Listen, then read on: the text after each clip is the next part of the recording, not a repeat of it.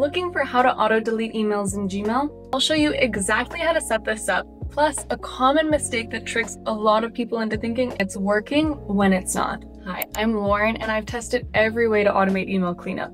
So let's get into it.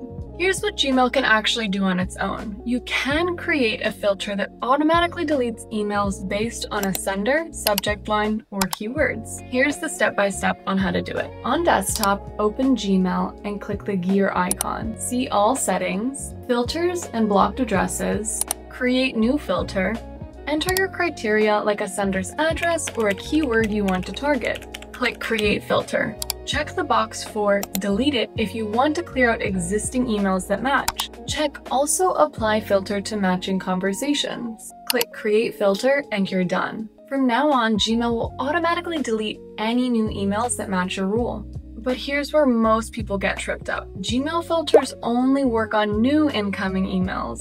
There's no built-in way to say delete everything older than 30 days automatically. That checkbox, also apply filter to matching conversations, only works once. It doesn't keep deleting emails as they age. A lot of people assume that it does. So if you want old emails to disappear automatically as they get older, Gmail can't do that on its own. You'd have to manually search something like older_than:30D and delete results yourself every time. Luckily, this channel is made possible by Clean Email, and yes, that's us.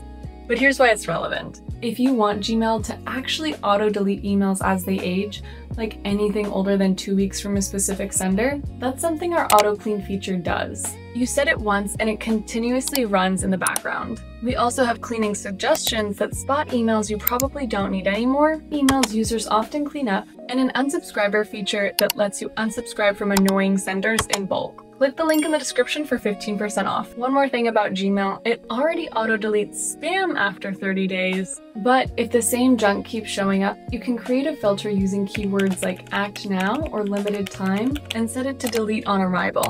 That way it never even hits your inbox. Now you know what Gmail can do to auto-delete emails and how to fill in the gaps if you needed to. Your inbox, your rules.